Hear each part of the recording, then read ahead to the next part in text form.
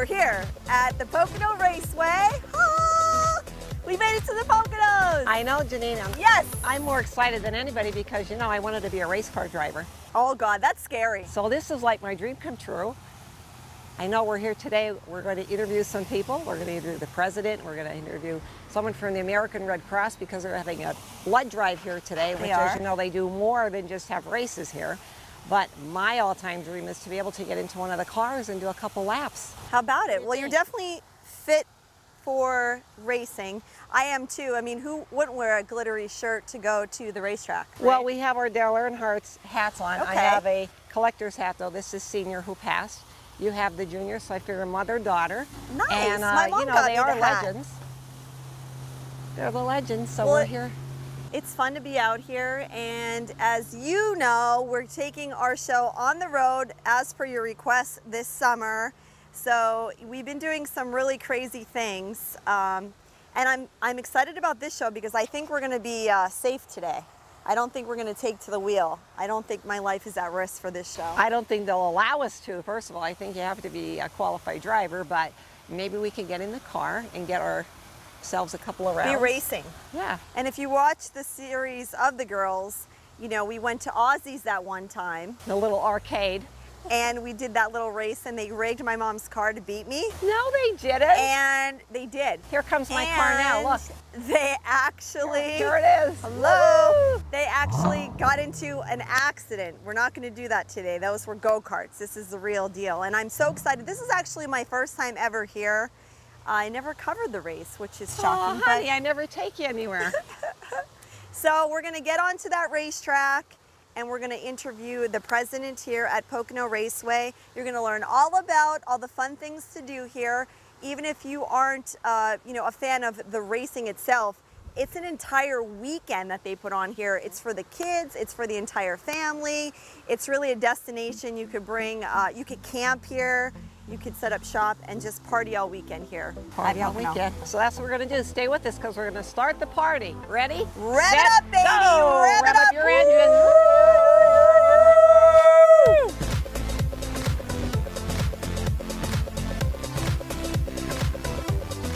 The girls are already here at Victory Lane. Can you believe it? We're here at Long Pond. We're at Pocono Raceway, and we are with the COO, Nick. So thanks for having the girls here at the racetrack. We're very excited to be here. More excited to get in one of those cars later on. Yeah, some donations going around the track right there. We love it. We'll get to that in just a little bit. Thank you for our hats, too. We have the You're official welcome. Pocono Raceway hats, courtesy of you, and they are numbered. I'm number 18, my age. Thank you. You're welcome. So tell us a little history about the racetrack. Yeah, so my grandfather was one of the original investors in the property, and he was into real estate in the area. It was a spinach farm prior to that, and it was established in 1957, and construction took quite some time, and they started having races in 1971, and then NASCAR in 1974, and from there it kind of snowballed into 2 NASCAR races and multiple other entertainment items that we now host, from mud runs to this year we'll be hosting the Pennsylvania Wing Festival. So it used to be the old Pocono Wing Off, and we're going to make it a little bigger, a little better, and opening it up to all of Pennsylvania. So we're excited about that. And we look to host any event that possibly can utilize the property best. And obviously our big events are the NASCAR races, the 2 NASCAR races, one coming up here at the end of July, the Pennsylvania 400, and a couple weeks after that we're going to have the ABC Supply 500, which is the IndyCar race. And then the Wing Festival is August 13th. But other than that, the track's busy about every day. Today we close the track down for the Red Cross Blood Drive, but every day you come out here you'll find a different car club, motorcycle group, anything on wheels or they can think of putting on track. We usually host it. All right, so you said you grew up at the racetrack, your grandfather was here, and did you ever get behind the wheel and actually become a racer? Yeah, I dabbled in professional racing for a while. I still do it every now and then. I did a couple races earlier this year, and I tried to do one on the big track here at Pocono, but it doesn't look like it's going to happen this year. But yeah, about once a year I'll get in the big cars, and a couple times a year I'll get on the road racing track. Okay, well behind us we have, of course, your insignia checker flag grandstand, and above that are the special seating area. Yep. What kind of crowds do you draw here? What are the numbers? Crowds are really great. We got some of the best fans in all of racing here in Pennsylvania, and we draw from about 200-mile radius, so we get a lot in New York, New Jersey, Ohio. We even pull from New England quite a bit, and Canada is very strong for us as well. And we'll get crowds in excess of 75,000 people over the course of the weekend, and tickets very reasonable, half price for kids in certain sections, and can range anywhere from $25 up to $500 for a 3-day all-inclusive skybox ticket. Well, that's great. You know, my nephew Andrew looks forward to these races all the time, so he is included in that 75,000. He's here for every race. That's great. All right, so if someone is watching at home and they've never experienced the 3-day weekend, how would you describe it to them? Oh, shame on me then. I've never been here either. It is a ton of fun. If you just like hanging out, having a few beverages, if you don't drink, you still have a great time. There's really fun for every age, every type of person, everything that you can think of, we have something for. Kids, there's kids interactives all day long. We have a kids zone on the grandstand side. We have a wiffle ball field we set up on the infield. There's a dog park. There's concerts. There's driver interactives. There's anything you could possibly. Oh yeah, and then we do some racing too over the course of the weekend. That racing thing happens too that weekend, but it really is for the entire family, from infants all the way on to 101 years old. We like to say you can have mom, dad, grandma, and grandpa here. You can bring a bachelor, bachelorette party. You can do guys weekend, girls weekend, or you can just come out and mingle with the other fans. And you mentioned about while the race is on, how many laps do they actually go in a race? So they go by miles. So our NASCAR races are 400 miles, 180 laps. And then our IndyCar races is 500 miles, which will be 200 laps. All right, so during the race, people are partying, eating. You have a lot of vendors here with all kinds of food. Yeah, oh my goodness, anything you can think of. Yeah, everything from your nachos, your hot dogs, your spicy hot dogs, your hamburgers, your peppers and onions. You name it, it's here. Turkey leg, giant turkey legs. Oh, I love those. Oh my gosh, from the food to actually the racetrack. I'm so interested in the facts of the actual racetrack. So can you talk about that a little bit? It's a 2.5-mile tri-oval, meaning it has 3 corners. What makes Pocono so unique in the world of motorsports, and not just in NASCAR and IndyCar, is we're one of the only tracks that has 3 corners. And every corner is a different radius and a different banking. So the dimensions of the corners, all 3 corners are different, and all 3 straightaways are in different lengths. So it really creates a problem for the crew chiefs trying to set up a car to handle in all 3 corners, and it's an issue for the driver who's trying to learn 3 different corners, where typically they'll go to another track and one end is just like the other end. So if you do it good on this side, you can do it on this side. Here, it takes you 2.5 miles to hit one corner, and then you're not going to see that corner for another 2.5 miles. So it takes a lot longer for the driver and crews to set the car up for. So if you win this race like Busch did earlier this year, it's a really great achievement. Absolutely. Now, I was recently down in Daytona, ironically, so I didn't know that the airport is really on top of the racetrack. So it was really neat to see, and then to be here, ironically, today. Are there comparisons with the 2 tracks? Only in distance. We're 2.5 miles in length, and Daytona is 2.5 miles in length as well, and we both host NASCAR races. That's about where it ends. And really, northeastern Pennsylvania, we're always so proud, the girls are, to show you what we really have in our own backyard. This is amazing that we have this track right here. There is so much to do. If you're traveling, you could stay right in Pennsylvania and do so many fun things and really support the area. You give back so much. We're going to be talking with the American Red Cross coming up in just a bit, but like you said, this is more about just racing. You have so many other events that go on here. Yeah, and for somebody who's looking to come up, and maybe they're only coming for the Sunday feature race, there's so much to do, like you said, in the area. Everything from whitewater rafting, paintball, water parks, beautiful state parks in this area, waterfalls that you can go to. It's amazing stuff behind the scenes, fishing, biking, canoeing, anything you can possibly think of in the outdoors. Pocono Mountains is the ideal place to do it. The Pocono Mountains. Well, we're standing in Victory Lane, as we said, and we're atop the Sunoco logo here, where the car actually pulls in after it wins, correct? Yeah, everybody will come in here, and the car will orient itself right basically on the Sunoco logo, while the crew's up here, beers in hand, and as soon as the driver gets out of the car, he's showered with a little celebration beer shower. And then they'll all come up here, take some pictures, and do it again with a bottle of champagne. So they get their trophy, the trophy goes here, they get their hats, which we have, so we are officially a part of the Victory Lane. That's right. I want to be one of the flaggers. I could do that job. Well, you have to go over there. Just over there. Don't go over there. Right up in the tower. Flag.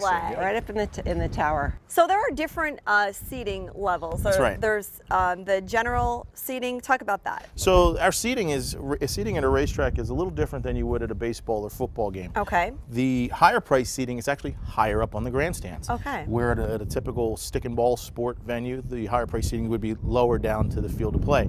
So our lower price seating is at the bottom, and we call that our concourse seating, and that you can get for anywhere as low as $25 depending on your age group. And then it gradually goes up as you get to the sections. Then you have the covered grandstand section, which we call our 300 level. As a covered grandstand seat for $150. On top of that, you can get a covered grandstand catered seat, which is our terrace club level, and that's $250. Then if you really want to make the all-in, you go up to the skybox level. It's a 3-day pass. Friday, Saturday, Sunday, we take care of all your food, all your beverages. Sign me up. We throw a pit pass in there, a program, and a die-cast car. And you're there for all 3 days. I mean, if you're coming, you might as well live it up and go all the way to the top. Terrific value, one of the best values in racing. Best view from there. Incredible view from there, absolutely. You can see all the way to the water gap. Oh my gosh. And almost all the way to New Jersey from there. Really? Yes, ma'am. And I'm sure they have all the souvenirs, the hats, the shirts, everything that you have. We don't have the individual trailers anymore that some people have become accustomed to, but now they have a superstore. So it's one big superstore, basically the Walmart of NASCAR merchandise, and you can get all your favorite drivers' merchandise in there. And we still have some Pocono Raceway stands to get some of those beautiful hats and shirts that we have here.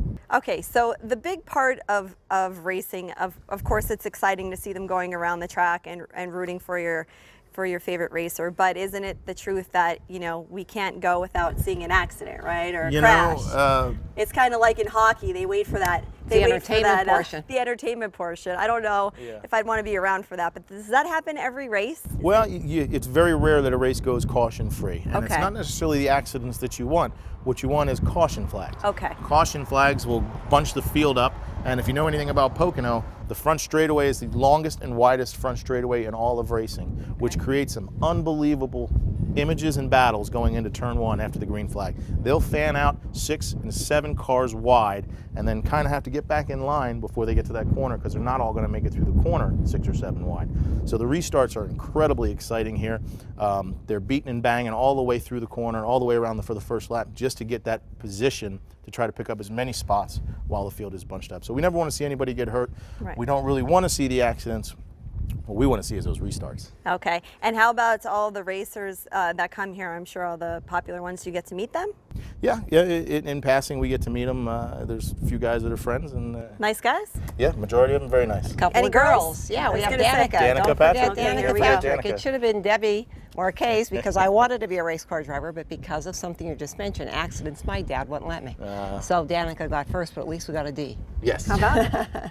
All right, well, I know that we're going to experience the race car driving in a little bit, but talk about, I see that you have your arm bandage, and we want to talk about why that's important to you. Yeah, I got to do my, my double red cell donation today here and go into the American Red Cross. I think they get a little more use out of that than a regular blood donation, so I just happen to have a type and I'm eligible to participate in that program, and so I've been doing that for a couple years now.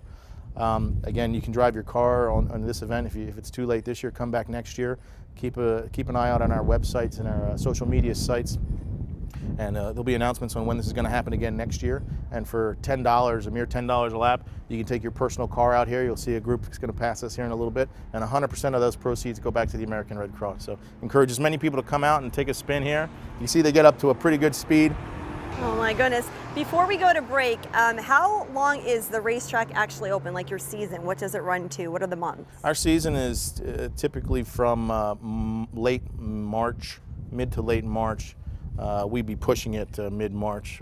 There's still frost in the ground, so we have to wait for the frost to come up out of the ground.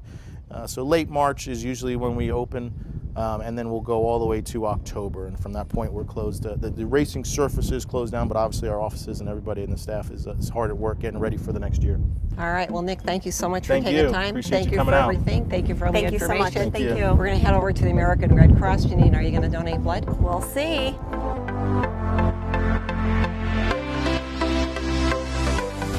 Welcome back. The girls are revving it up here at Long Pond. We are at the Pocono Raceway, and right now we're going to speak with the American Red Cross representative. Beth, thanks for having us here. We're excited to be here. Yeah, thanks for coming out. We're so excited to have you.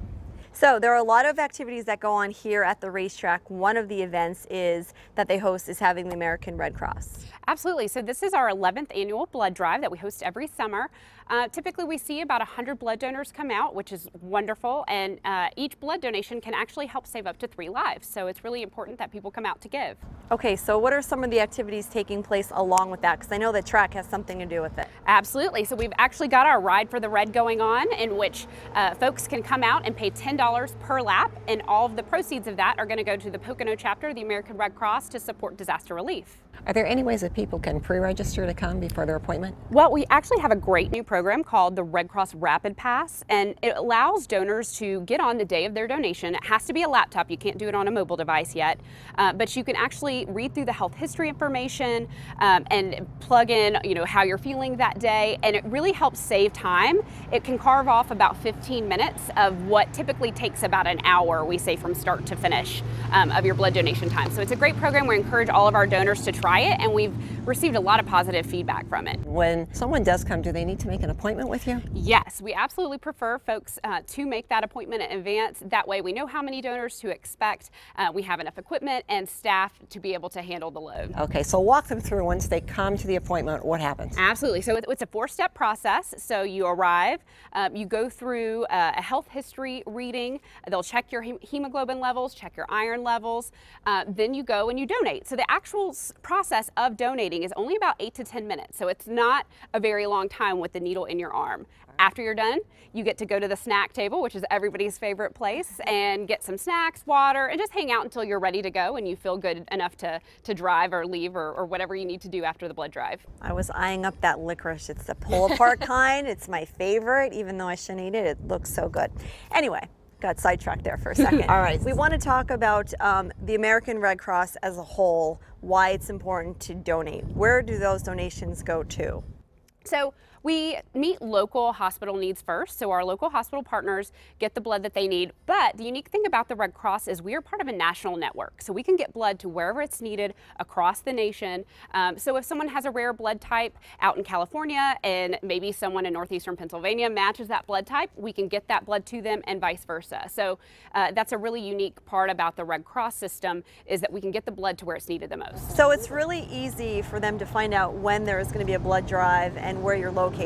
Right, so there are several ways you can make an appointment. You can visit us on our website, redcrossblood.org. Type in your zip code at the top there and it'll pull up a list of all the upcoming blood drives in your area. You can also call us at 1-800-RED-CROSS, or you can download the Red Cross Blood Donor app and make an appointment through the app. And it also has a lot of fun features. You can take selfies while you're giving and share the word with your friends on social media to let them know that, hey, I'm doing a good thing. Why don't you come out and join me? You also had, at least when I first gave, you have these little buttons and stickers if it was your first time donating blood. That was cute. You get a fun sticker, you get a snack. What's not to love? How about that? A little blood drop. And you also had an award for someone who had donated a lot of blood. That was the most that you've ever seen. Yeah, a 30-gallon donor I saw this Wow. past fall. A gentleman that started giving when he was in his early 20s and continued throughout his life. And I mean, just think about how many lives those blood donations could potentially save. So we say to people, you can give every 56 days. So just make it a regular habit. Come give blood about every 56 days or so.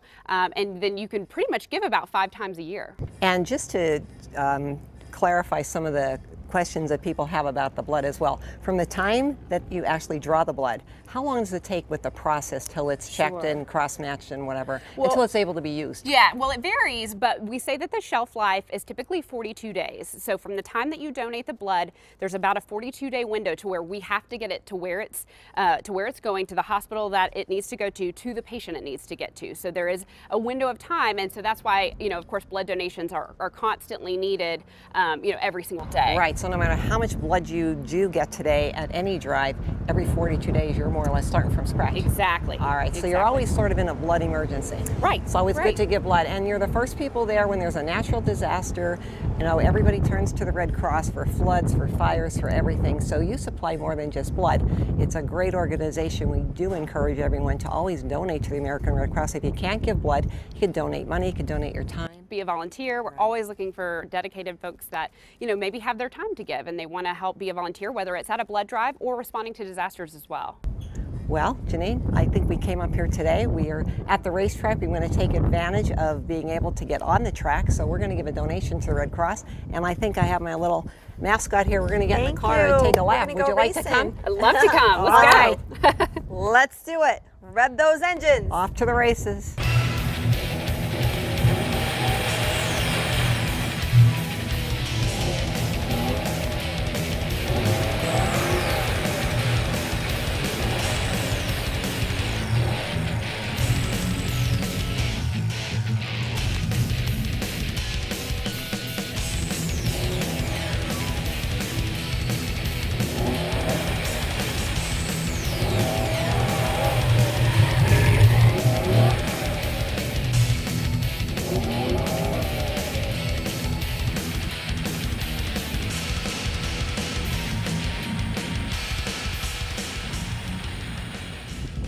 Okay, Janine, so we just got out of the race car. Another one of my dreams come true, another thing off the bucket list. Oh, how exciting is that? We have bones that aren't broken. This is awesome. And we're standing at the Richard Petty 200 Victory Circle right down on the track. We have our official hats. I mean, what else? I have my mascot, Fox. the fox, and the fox is indigenous to this area. That's how they picked him. He's going to be 4 this year and probably is going to stay 4 forever. You know, just like us. You pick an age and that's where you stay. How about it? Well, it was a great time here. I hope everyone learned a lot about Pocono and what we have right here in northeastern Pennsylvania. As we always say, Pennsylvania, the best state ever. The best state ever. And as you see, we have some race cars coming down. Some of the people here are taking advantage of the drive around the racetrack. And as they say, and they're off. See you next time on The Girls.